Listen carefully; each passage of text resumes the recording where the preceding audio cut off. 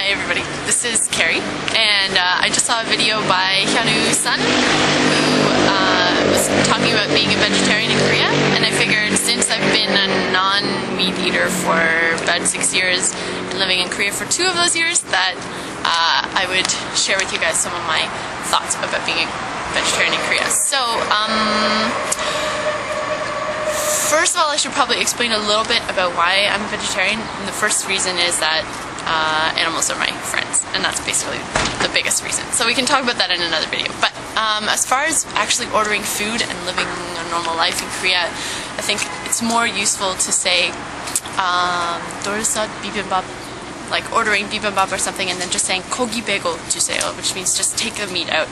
Because I've tried to say 채식주의자, which means I'm a vegetarian, and I find that most people don't really know at all what that means, and they'll just look at me like, huh?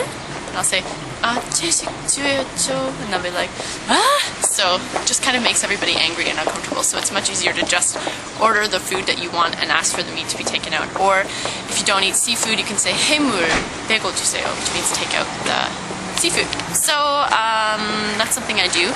Or if that doesn't work, you can always say Kogi 안먹어, which means I don't eat meat. Or you can say Haemul 안먹어, mogoyo. You should probably put the yo on the end or you're being impolite. So yeah, Kogi 안먹어요, Haemul 안먹어요.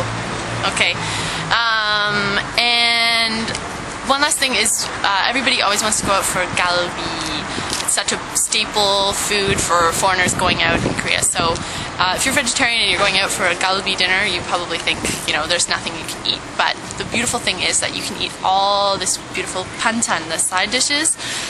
There's always tofu side dishes and chili peppers and different kinds of kimchi and beans and sesame leaves. So there's always lots of different options for you. And sometimes you can order a doenjangjjigae soup, or you can order an extra side of rice, or there will be sometimes an egg soup that you can eat.